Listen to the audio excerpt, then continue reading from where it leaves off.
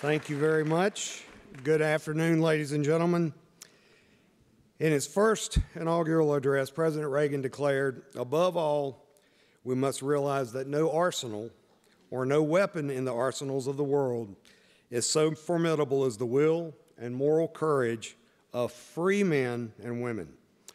More than 40 years later, the men and women of Ukraine have proven how right he is. Their courage and resolve have been extraordinary and indeed the most formidable weapon in their arsenal.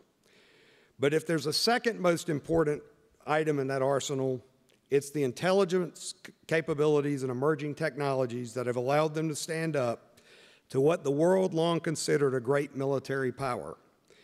That intel and technology, so much of it provided by the United States, has allowed them to flip the script, and it's made us rethink the wars will be fought in the future. That is why it's so meaningful that for the very first time, we're joined here at the Reagan National Defense Forum by a sitting director of national intelligence. Director Avril Haines has earned a stellar reputation of bipartisan collaboration and deep expertise. Many of you worked with her when she served as deputy director at the CIA and the principal deputy national security advisor during the Obama administration. And the agencies she now oversees have been the consequential players as the free world counters Russian aggression. In the days leading up to Putin's vicious assault on democracy, the United States intelligence community over and over accurately and precisely predicted his every move and revealed his intentions. That public use of intelligence exposed false flag operations. It built trust in America's warnings.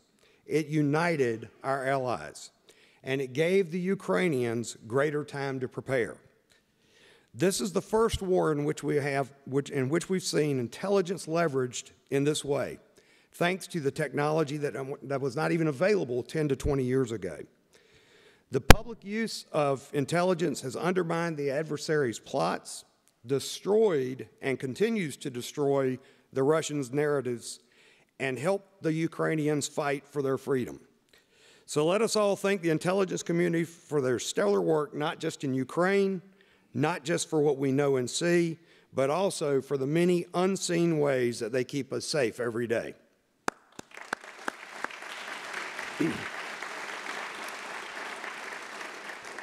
Leading today's Fireside Chat with Director Haines is a veteran correspondent respected by so many in the national security community, Andrea Mitchell, the Chief Foreign Affairs Correspondent for NBC News. Her career dates back to the Reagan administration when she covered the White House, including traveling with President Reagan to his arms control summits with the late Mikhail Gorbachev. Please join me now in welcoming Andrea Mitchell and the 7th Director of National Intelligence and also the very first woman to lead the United States intelligence community, Avril Haines.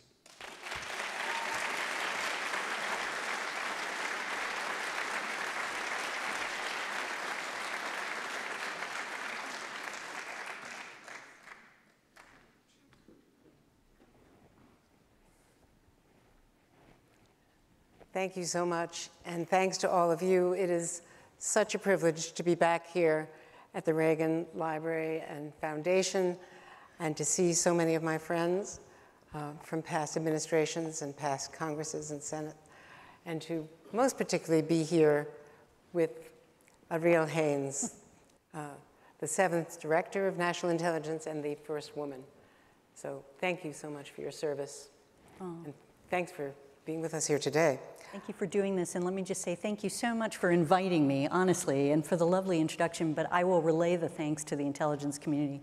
And I'm deeply grateful, frankly, for what all of you do in the defense industry and across the community to actually support us in many respects, so thank you.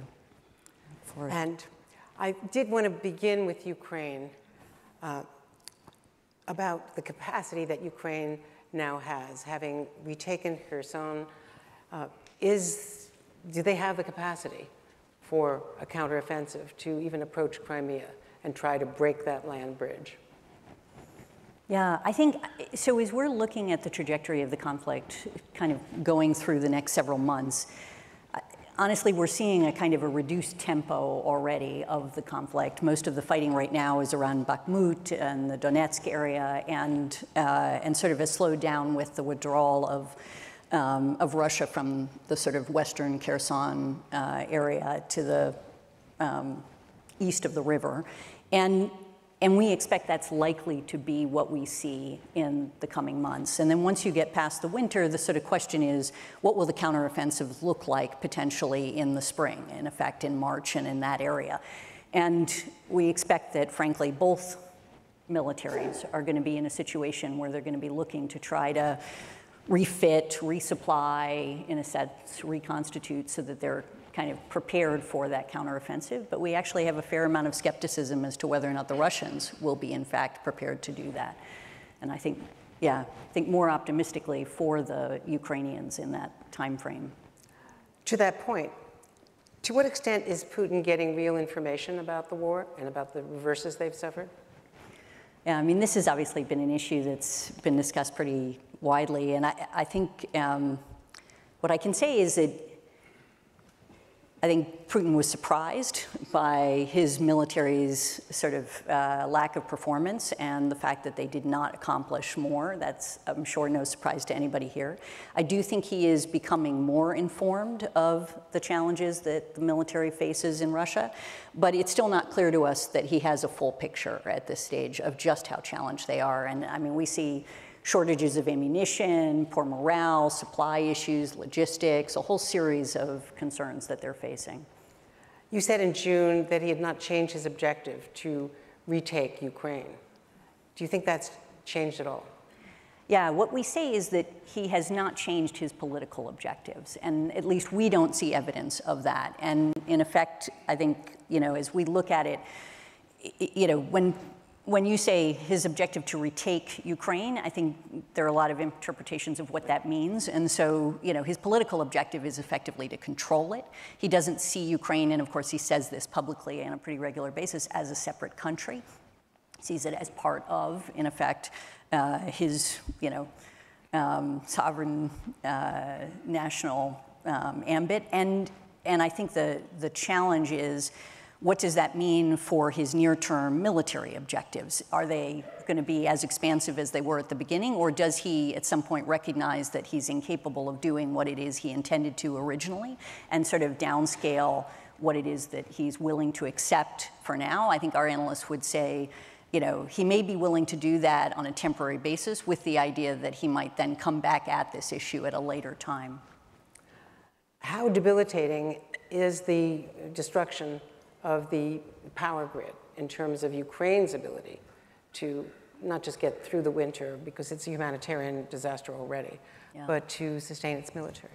Yeah, it's a really good question. And I think this is obviously, we in the intelligence community spend a lot of time looking at the analysis of these issues. It is sometimes hard in the morning as you're reading the intelligence to sort of separate it out from the tragedy of what's happening every day. And I think, as we watch these, the population fight for their country and then see the just outrageous illegal attack on civilian infrastructure such as the grid, and it's not just the grid, right? It's gas, it's heating, it's a variety of other things that they're going after. I think in part, they're doing this in order to undermine the Ukrainian will, in effect. And I think we're not seeing any evidence of that being undermined right now at this point. They are also looking potentially to affect Ukraine's capacity to, prosecute the conflict. And it can, over time, obviously, have an impact. How much of an impact will be dependent on how much they go after, what they're capable of doing, the resilience of that critical infrastructure, our capacity to help them defend it in many respects. And then I think also there's the economic aspect of this. I mean, Ukraine's economy is suffering very badly. It's been devastating. And I think, obviously taking down the grid will have an impact on that as well. How quickly is Russia burning through its military stockpiles of munition?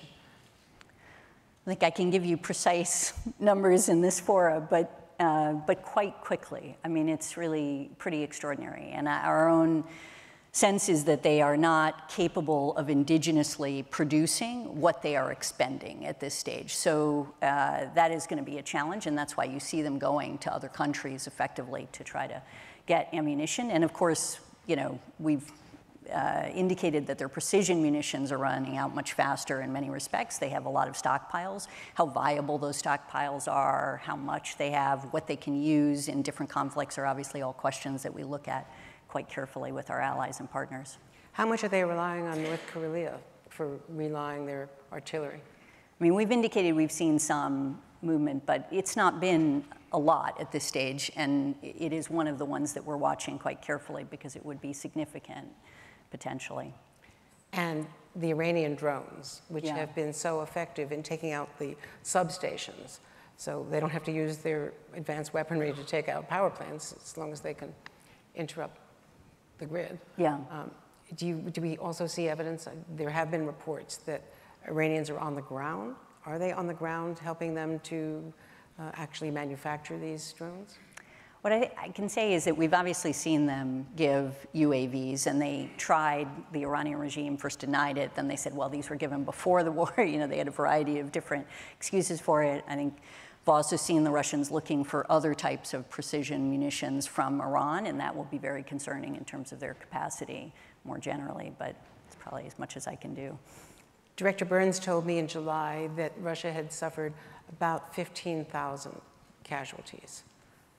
Are there losses continuing at that pace? Can you give us some estimate? I won't do estimates, but I'll say that, you know, right now what we're seeing, as I mentioned, is kind of a reduced tempo. So we're not seeing just as many casualties as we have in the prior weeks and months. Is there any evidence that China is supplying any material support other than buying their oil? China continues to play sort of both sides of this game, right? I mean, they are continuing to work with Russia on a variety of things. They continue to do things like, you know, have meetings, find ways to support them in international fora to help them manage, you know, efforts to expose what the Russians are doing or provide condemnation. And they are providing different forms of assistance. We have not indicated publicly we don't see anything that is determinative of military assistance, but there are things on the margins of that, you know, concern us, and we'll obviously keep watching this. It does appear that Putin has tamped down the nuclear threats recently.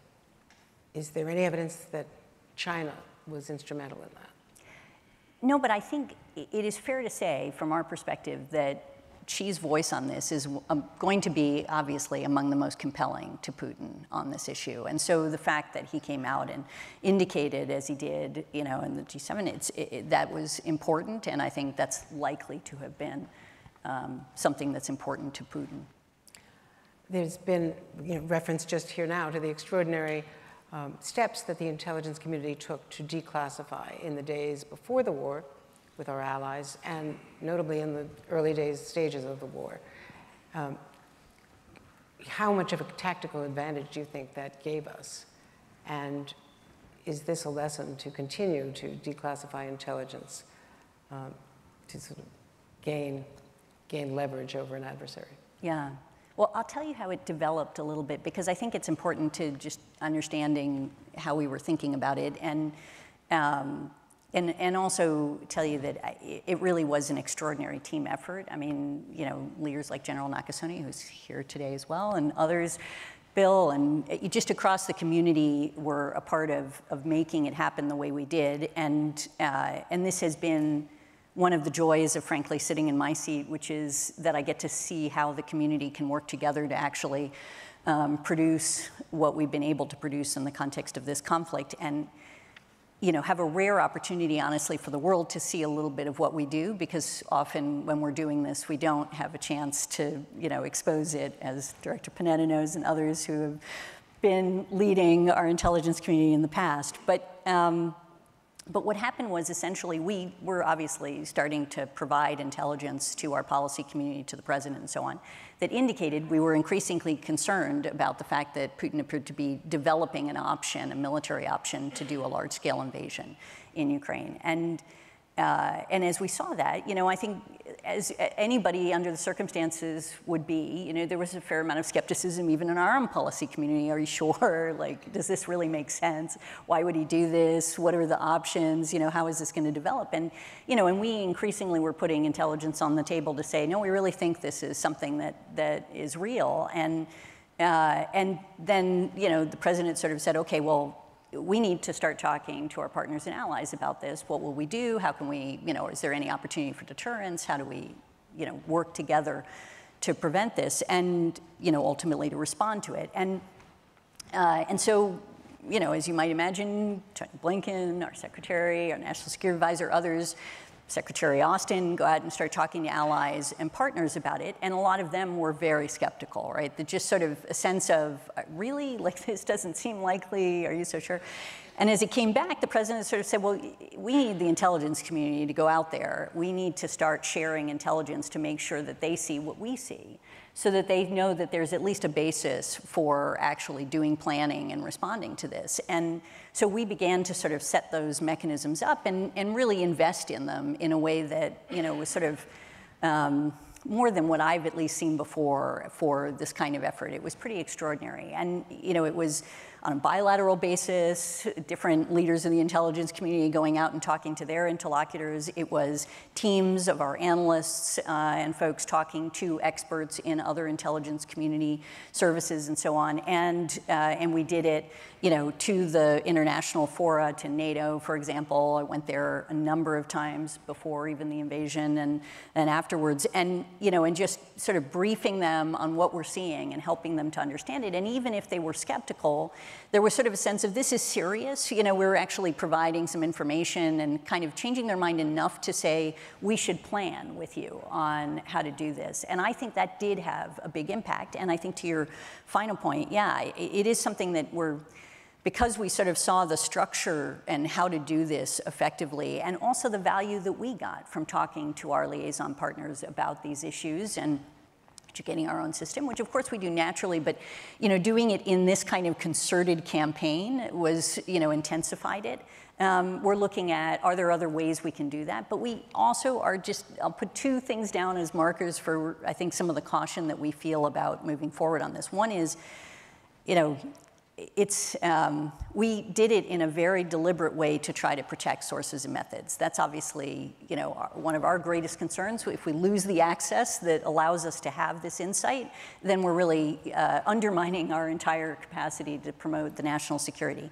So we want to make sure, and as we look to, many people ask about the China piece, like China, you know, any access that we have there, we need to protect. It's a long-term critical challenge for us, and so we need to be very careful about what we do in this space. The second is that we don't want to be perceived as a tool of policy, and I think, you know, in my own efforts to try to think about this, I wanted to make sure that there was still a separation between, you know, I didn't go to the North Atlantic Council, for example, with Tony to do a brief. I went separately and provided the intelligence community perspective. I had our senior analysts with us. You know, we let them say what they want. We're not clearing talking points with anybody, and we're providing our best assessment. And, you know, that I think is critical, that we continue to have credibility essentially in this space if we're not perceived as basically holding policy's water on this.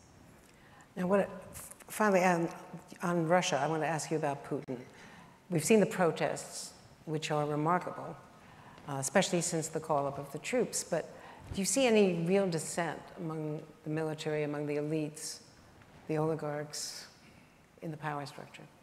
I mean, we've seen increasing, essentially, dissent among the elites, and, you know, you've seen mayors speak out. You've seen some of the sort of more significant figures in Russia, you know, provide more critical views of the war and what's happening in Putin than you have in the past, but nothing that amounts to likely regime change. But it could shape some of his decision-making, and I think that's the space that we frequently are kind of trying to understand better. How do you think the protests have shaped decision-making? The protests in Russia? In Russia. I mean, I think the elite voices have probably had more to do to shape potential Putin's decision-making than the protests themselves. To harden his decision-making? Unclear. Speaking of protests, Iran. Extraordinary protests that we really have never seen to this extent not in 2009, Yeah. even. To what extent do you think it will actually lead to change? Because the Iranian women whom I speak to, they believe there's no turning back. But the regime doesn't really seem to be movable. Yeah. It is remarkable to see. And I mean, among the first protest movements that we've seen really be launched by a cultural issue that was just extraordinary. And so look, I think, we're not seeing the regime perceive this as an imminent threat to their stability in effect, right? They're cracking down on what's happening. On the other hand, when we look at how this is developing, when we look at it combined with the economy, for example, which really is having extraordinary challenges right now. I think they hit at the early November an all-time low for the real, which was like 370,000 to $1. Late November, I think we saw 50% inflation, 70% food inflation. They are really having challenges, and even nationwide seeing sporadic close downs of businesses and things like that. And I think, from our perspective, that's one of those things that will lead to a greater risk of unrest and instability over time, and depending on how it develops. And when you combine it with the generational divide that we're seeing that are represented in the protests and those pieces, I think we have yet to see how this ultimately evolves, but it is not something that we see right now as being a sort of, again, an imminent threat to the regime, and we see the regime continuing to crack down on this quite violently, and that they are poised to do more, even as we see some kind of controversies even within them about exactly how to respond within the government. To what extent are they using Chinese technology, surveillance technology, to track the protesters and to carry out punitive? Yeah, we see them doing a lot in the information space to try to manage it, as we've seen, obviously, Iran's efforts to influence our own politics and policymaking. Iran is now enriching to just below weapons grade and are taking other steps at Fordo, which is obviously a lot harder to track now that the inspectors are not functioning the way they had been and the cameras are shut off. What is our red line here? Well, this is where I get lucky because I'm not in the policy community and I do not have that. Okay, yeah. Can you say how close they are to weaponizing and to miniaturizing? We don't have information to suggest that they've made a decision to move towards a nuclear weapon, but we continue to see them take moves, obviously. The U.S. is spending millions of dollars a month to protect former officials from Iranian threats. Yeah. To what degree has the Revolutionary Guard penetrated the U.S.? I know that protection and action is a domestic issue, but what do we know about their ability to penetrate? I can't go into details about the operational piece, but I will say that we continue to see the IRGC, the Quds Force, basically, and frankly, other Iranian intelligence services just continue to pursue increasingly aggressive actions, and in part as in response to the Soleimani death, and as a reprisal for that. But really across the board, they are being extraordinarily aggressive, going after both domestically and abroad dissidents and others. I want to ask you about North Korea. We saw the most advanced ICBM launch, and the frequency of testing is extraordinary. We also saw Kim Jong-un bringing his 9-year-old daughter out, and, the first time to see a launch. Quite a celebration, huh? Yeah. There's a lot of reporting that we're now expecting a nuclear test. What sense does the community have about how close we are to the first nuclear test in 5 years? I mean, it's certainly something that we're continuing to look at and monitor, and I think, is not, we've indicated that we expect to see additional tests, that a nuclear test is a possibility. Those are things that are going to move forward. But as you point out, I think we're just seeing an extraordinary number in this year. I think it's been over 50 launches in this year alone. It's pretty extraordinary. And there are a number of factors that go into that, right? I mean, I think in part, North Korea recognizes that China is in a position where they're less likely to essentially hold them accountable during this period, distracted by a variety of other things, that we're, in effect, focused on the Russia-Ukraine. They are potentially having more leverage with Russia to avoid being sanctioned by them, and it makes it much harder for Linda in the United Nations and in the UN Security Council to really get additional sanctions moving forward on them.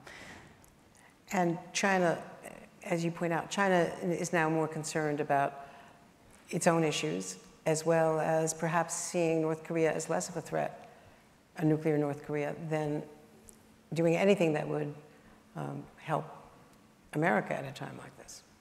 Yeah, they are certainly, as you say, distracted by domestic issues, and they have a lot on their plate right now. The Chinese protests, unprecedented. Especially surprising to many observers after President Xi Jinping had just consolidated power. Yeah. How significant do you think these protests are? I mean, I think in a way it's a different version of the Iran and the really more of the probably Putin piece, which is to say that it's, again, not something we see as being a threat to stability at this moment, or regime change or anything like that, obviously.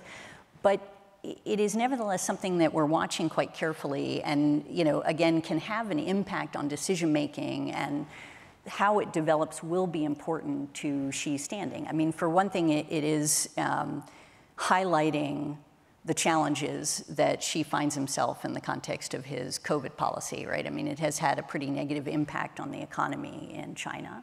And yet it is also something that, seeing protests and the response to it is countering, the narrative that he likes to put forward, which is that China is so much more effective at government, they're better at management, there's sort of no chaos here, we don't have these kinds of problems, right? And it also, I think, is highlighting the fact that despite the impact it's having on the economy, despite the human impact of the zero COVID policy on communities who, are experiencing this in China, he's unwilling to take a better vaccine from the West and is instead relying on a vaccine in China that's just not nearly as effective against Omicron and the challenges that they're facing. And that's, I think, a challenge for him to manage.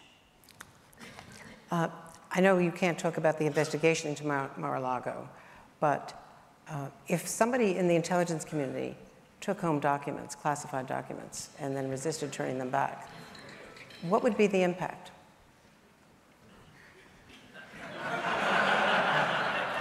Andrea. Yeah. Please don't do that. Just leave it at that. I mean, 2 former directors of CIA had to pay a price for that, or for something similar, for the way they handled intelligence. All right. Speaking of transparency, Nice. The survey of this foundation had an historic low in terms of the public's confidence in the intelligence community. What do you attribute to that? Is that Iraq? Or is it the vilification of the so-called deep state by, domestic criticism, political criticism, unwarranted or otherwise? What do you think has caused this lack of confidence? Yeah, I think you're saying the survey that's sort of indicating that there's a lack of, or the trust in the military, not the intelligence community, but I do think that we also have a challenge with public trust in the intelligence community. And honestly, we've seen for years public trust deteriorating in public institutions more broadly. This is something that is happening in the United States and also in Europe, and I take it very seriously for the intelligence community. I mean, I think coming in, it was from my perspective, one of the key priorities is, can we increase public trust in the intelligence community? And I see it, as fundamental, frankly, to our mission, which is to say that when we have an opportunity to warn the public about, threats and challenges that we're facing as a country, I'm hoping that they will actually believe what we're saying, right? I mean, we're not going to be as effective if they don't have trust in us, and we're also not going to get the best people coming to the intelligence community if they don't trust us. And so there's a variety of reasons for why I think it's critical for us to be building on that. And I'll just tell you, some of the things that we're trying to do in order to enhance that. I mean, I think it's a series of things. One is transparency on some level. And, for this, that's pretty hard, I would say. But it's nevertheless critically important for us to push on. And it's something that, I mean, look, I am part of a long tradition of leaders, frankly, trying to do this. And the areas that I'm focused on are trying to get out more on what we see as the threat in general ways if we can add to the conversation. I think that's important because I think in a democracy we want to have as educated a public conversation and debate as possible, and I believe national security and foreign policy is critically important and increasingly so. And so I want to contribute essentially what our analysts do, and we have an initiative where National Intelligence Council papers and others, analytic products, we're trying to pull out. But I also think it's critically important for us to be transparent about our programs and activities in very general ways that allow people to understand, here are the lines around what we do and we don't do. And that's something that the more we can expose that, I think the better we are on just trying to help people understand this is something that I can't expect the intelligence community to do, or this is something I can. And so therefore, when something comes out, we're able to say, this is what fit within this framework, and here's why, and hopefully, people will understand that, or here's where it didn't fit in the framework, and so therefore you need to hold us accountable for that. The other piece of it is that we continue to have mechanisms that try to oversee essentially our activities. And we report to Congress on a whole series of different programs where, what is our compliance with those things? Where do we see issues, that sort of thing? And we try to increasingly publicize where we see non-compliance, because I think that's part of helping to build trust. We are not doing everything perfectly. We understand that. We see problems too. We're going to try to correct it. We do sometimes need space for people to say, okay, you're doing something, that is totally unacceptable, but okay, you've admitted to it, now let's actually fix it and get better and work on that. And then we are also doing things where we're trying to, frankly, help reflect the country in our intelligence community and a diversity of views, and that include recruitment? Yeah. Women and minorities? Exactly. So that means, a variety of things. That means trying to actually reflect from an ethnic and racial and, gender perspective what America looks like in the intelligence community, but it also means getting out to diverse geographies. It means getting diverse viewpoints in the community. It means, we can't, for example, this sometimes comes up, we may produce something like on origins of COVID or something like that, and we go out and we talk to a variety of experts on these issues, and many times scientists don't want to be seen as consulting with the intelligence community for a variety of reasons, and so we can't always list, here are all of the outside experts we go to, but we want to be able to show people that we have actually gone to a diverse set of views and that we actually have, kind of educated folks who are consulting with us. And so we try to give as much transparency as we can on all those things. Sorry, that was probably too long. No, but before I let you go, I wanted to ask you about any concerns you have about